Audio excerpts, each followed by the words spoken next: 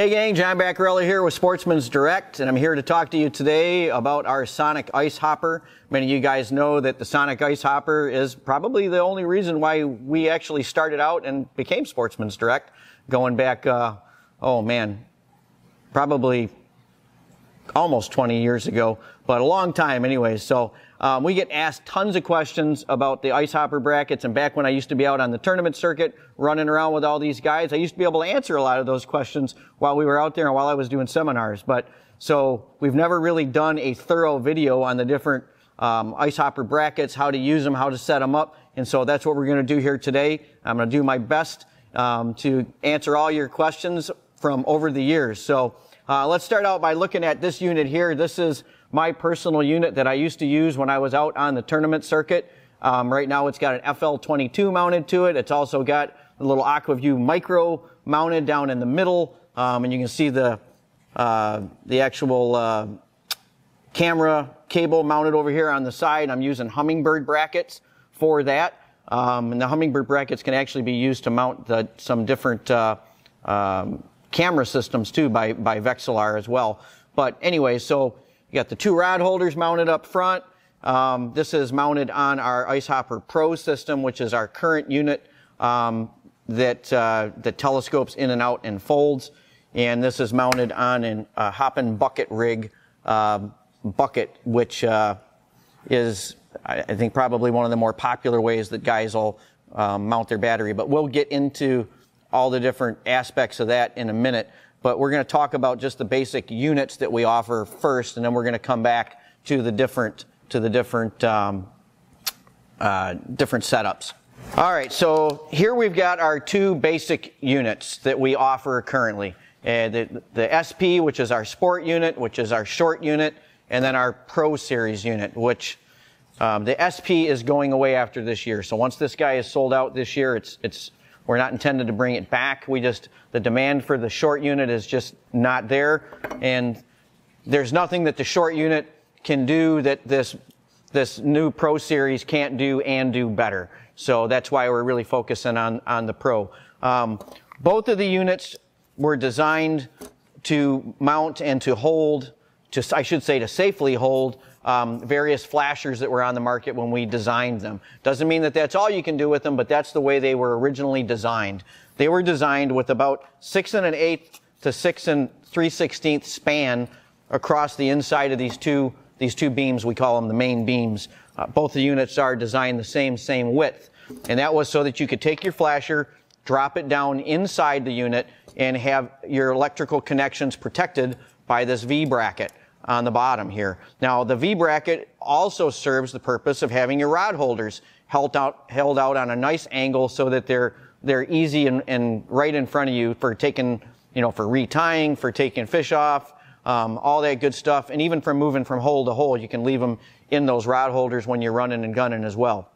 So that's the two basic units. The units all also come with one of these little koozies for holding your transducer in place. And over the years we've changed and we've really settled in on these koozies for holding your transducer, and I'll get back into that in a minute as well. One of the other big differences between these two units, so this little guy is fixed. It only keeps your flasher out about 6 or 7 inches from the edge of the bucket, whereas our Pro Series will telescope in to keep it in at about 6 inches, but it'll telescope out all the way to have your unit at about as far out as about 14 inches from your unit, which really from just a comfort standpoint puts that unit out in direct line of sight between your eyes, your rod tip, the flasher, and even your hole if you're a sight fisherman. Well, I should say if you're tip watching. But so it keeps everything really in line, which is one of the reasons why we really developed this shortly after we launched the original SP unit. So this is kind of the Cadillac unit now, which is the Pro, and this is the one we're going to talk about or refer back to for the rest of this video, because again, the SP or the Sport unit will be going away after this year as soon as inventory is gone on that guy. All right, so we're going to talk a little bit real quick about different mounting options for different units. So let's see. The Humminbird brackets, these little guys, allow you to mount your Humminbird like your ice 35s, 45s, etc. By mounting these onto those beams on the front, it'll give you a little more space. It's actually about 1.5 inches wider on those units. So we needed to come up with something that you could mount your Humminbirds to those brackets as well. This little plate here mounts down on the bottom inside the ice hopper brackets. Mounts down inside. So this is for you guys that have maybe those X67, those narrower units that are mounted on some sort of a small pedestal stand that will allow you to mount them down inside. So it just was another option for you guys. The hole pattern on here may or may not match your different unit. You might have to drill a couple of holes to get it to mount, but the idea was it would allow you guys to mount down inside the bracket assembly. You'd still be protecting all your electronics. So it just gives you versatility to do that. And our latest bracket that we have, and this will for all you guys that are running Panoptics and running these bigger units, you've been cobbling different brackets to mount onto here. We wanted to give you a nice big platform this year. It's a big and sturdy platform. So this guy is our new universal top mount, and it's literally a clean slate. So it mounts right up on top. You can see on top of the bracket, real simple 2 ¼ screws go in and mount to it. Drill whatever holes you want up on here to match your gimbal mount or whatever bracket you're putting on there. And you've got a lot of room. It's over 4 inches wide, but you got like 24 square inches up here to mount your electronics to. And this is beefy, so it's not going anywhere. It's very precision bent. So once it's screwed on here, it's going to be really stable and strong, and it doesn't affect any of your maneuverability in and out on the assembly at all. So this is your universal top mount that is new for this year. So for you guys that are mounting any of the bigger units that would not fit on our existing units, this is what you're going to want to order. All right, so now let's get back to my unit here and what I've got set up on it and different options, and then the last thing we're going to talk about is different battery options for you guys. So if you've got questions about the batteries and where you're going to mount those, we'll get into that in a minute. One other quick thing I should talk about here is that I know I've seen a lot of guys running around with our units that actually don't have them set up the way we intended. If you'll notice, the line, or I should say the handle, whether you're using your own bucket or whether you're using one of these on this hopping bucket rig, needs to be bisecting your unit. So like literally I'm behind it now, right?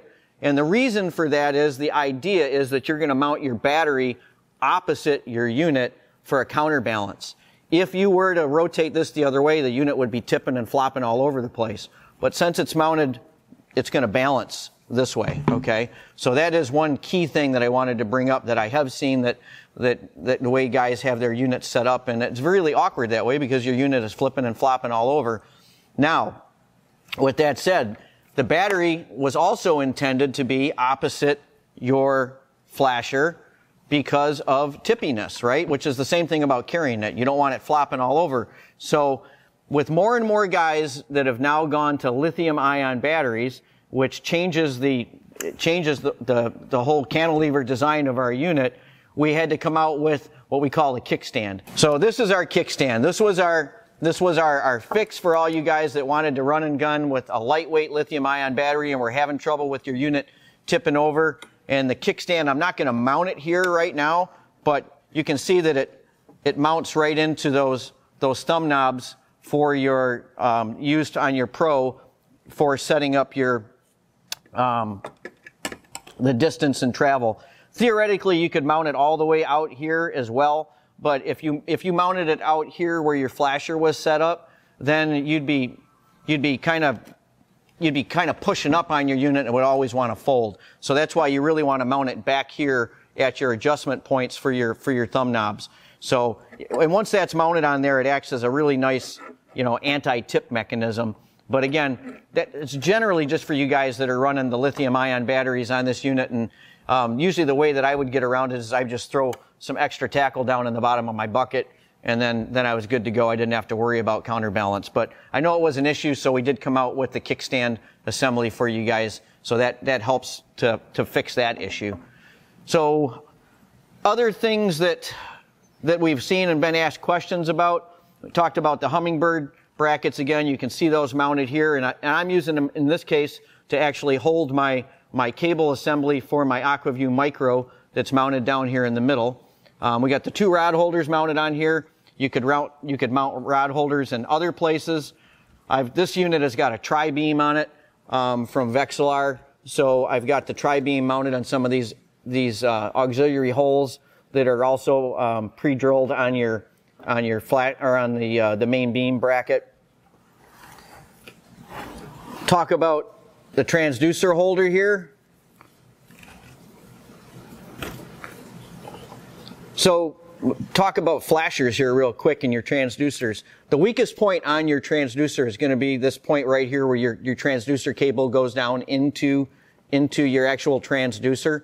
I won't get into all the technical details why that's a weak spot, but suffice it to say, a lot of your failures, if you get one, is going to come right there. So by using these koozies, and we've had different ways of holding the transducers over the years, this is by far the best, most convenient, safest, and also the easiest for us to get our hands on for you guys to keep your transducer safe. So it holds that cable centered, and so it keeps your transducer up and down pretty vertical, and it also protects it from banging around and maybe getting chipped or dinged or scratched, and we don't want that when we get all that money tied up in these units. So that's our transducer holder. You can move this thing around wherever it's comfortable for you on the bracket.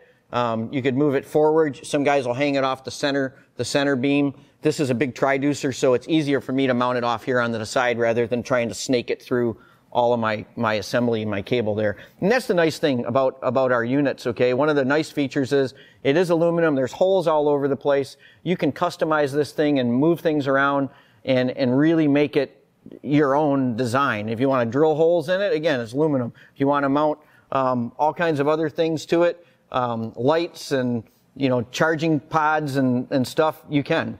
So kind of the sky is the limit for what you can do.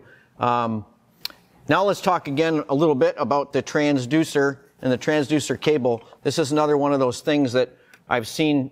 I think a lot of people don't understand or didn't understand the design intent, and we weren't very good at explaining it. But when you buy one of our units, you get one of these little red pieces of Velcro. So it should come shipped to you with that little piece of Velcro down on that V bracket up in the front. And that little piece of Velcro is there so that you can tie off your cable. Now, when you're running and gunning, those ice conditions are generally fairly consistent. Not always, but generally fairly consistent. So once you get your transducer distance set up the way you like it in your hole, then you can run and gun with confidence that it's always going to be at that same depth. I never use the float that comes with the different transducers. It's just, that's not the way. I don't like it floating around in my hole. I like it in one spot in my hole, and I don't like having that foam taking up all that room. So what I've gotten used to doing is I set my depth, and the way that I set my depth and get it pretty darn close to where I want it is I do a V-wrap. And you also notice these little red vinyl tabs on the aluminum. The reason those are there is so that when you wrap your cable, they're not into metal, so you're not going to cut your cables on these little aluminum prongs that are sticking up here. So we do a little V-wrap on here until we get the depth to where we want it. And this is kind of awkward going backwards here like this, but if you bear with me, if that was the depth I wanted my cable at, I would just wrap it up and hook up my Velcro, and now my depth is set on there.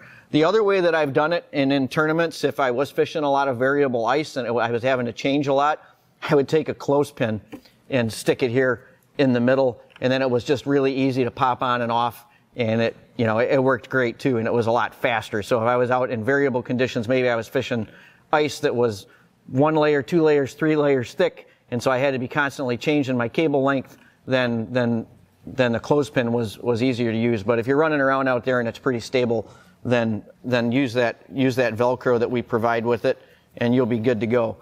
I guess I'll talk a little bit about this specific unit or this type of unit for the battery since I'm kind of done with all of that.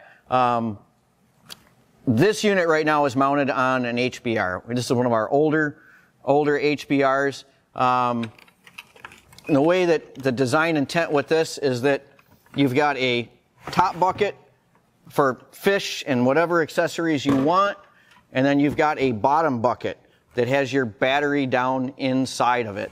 So your battery is down inside with a battery spacer down in there, and that battery spacer keeps your battery positioned opposite of your unit for counterbalance. Your power cable runs through a hole that we provide on the HBR and down inside.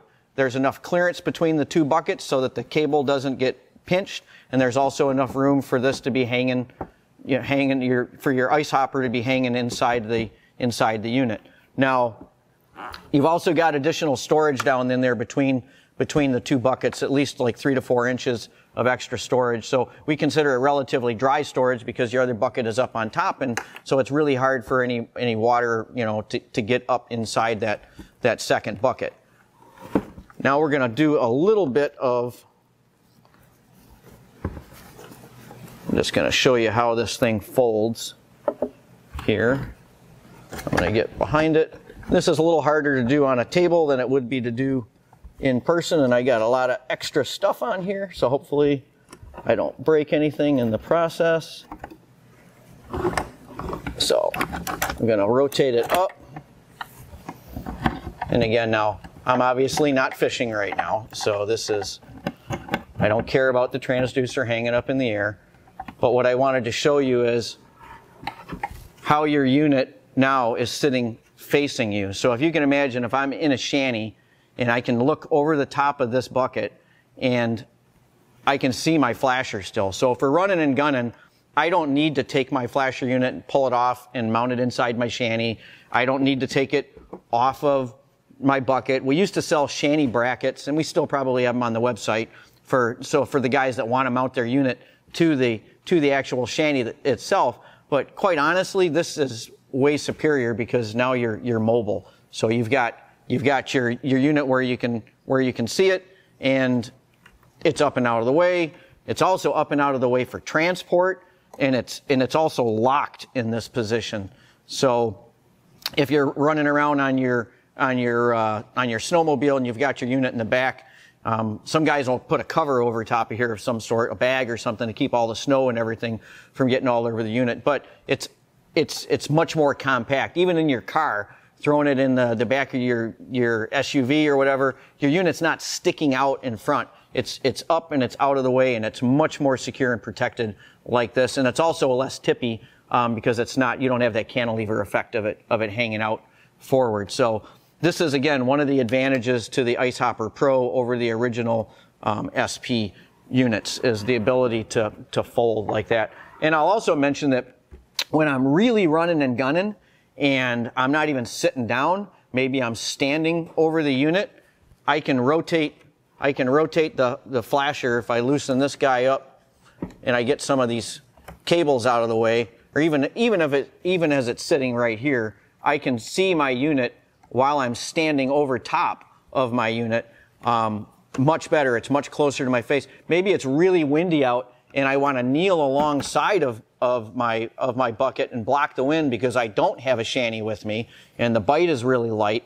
So in that case, I'm up alongside of my unit and I'm kneeling, and I've got that flasher right in my face, so I can really fine-tune my presentation in those windy, lousy conditions and block the wind out of my hole with my bucket and everything. So this is another way that I like to use this.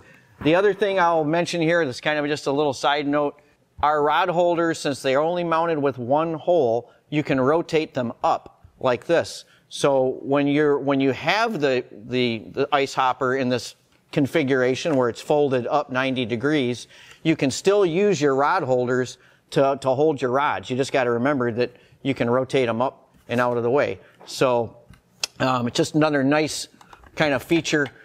There's a lot of thought that went into these assemblies when I designed them. So I tried to compensate for all different applications because I was using the thing. So as we ran into different problems, we solved them by our design. So now we're going to talk more about battery storage. So this is the HBR again. This is our current units are a 5-gallon bucket with a 4-gallon bucket stacked on top. So your 5-gallon bucket's down on the bottom with your battery spacer. And you saw how the battery was rotated on its side. That's another critical point of the design on here, is that the battery is actually sitting on its side rather than, you know, vertical. And that's what helps lock it into place against that spacer. The spacer's actually got a little tab coming through from the front of the bucket too. It's a little pin that sticks inside there, so it keeps that spacer from rotating all around inside the bucket as well. But now we're going to talk more about other options you might have if you don't want the hop and bucket rig to stow your battery. There are other ways to stow your battery.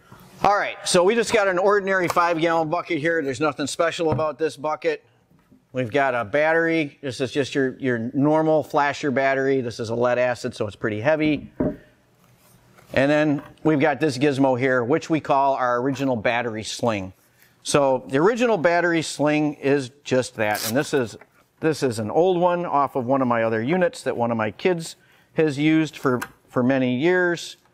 So it is a little bit tangled up right now. But here's the basic premise, the way this works. Your battery is going to mount and it's going to hang inside the bucket, this was the original way we came up with for stowing your battery on our units, because, you know, that was a big deal. We wanted to have the bucket usable. So putting the battery down in the bottom of the bucket, I don't want to be throwing fish on top of my battery.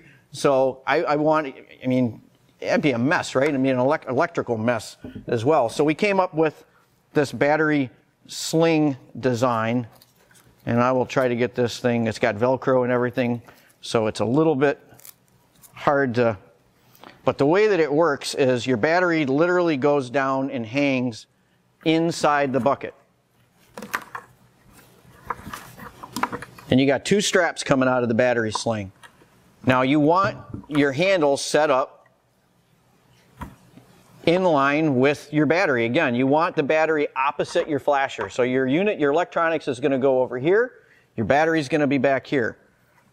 So it was kind of a neat idea that we came up with to do this. It was kind of one of those epiphany moments. But the way it works is once you got that extra leg hanging here, this extra strap, you got these 2 legs. Going to have it back here. You're going to run the strap through. So now you see the configuration, right? Where it's kind of like a pair of suspenders, right?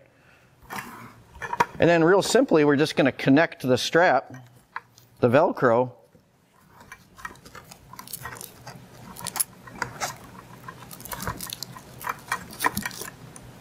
and once that Velcro is connected, if you can see, now you're hanging inside. And the strap can't go anywhere, okay?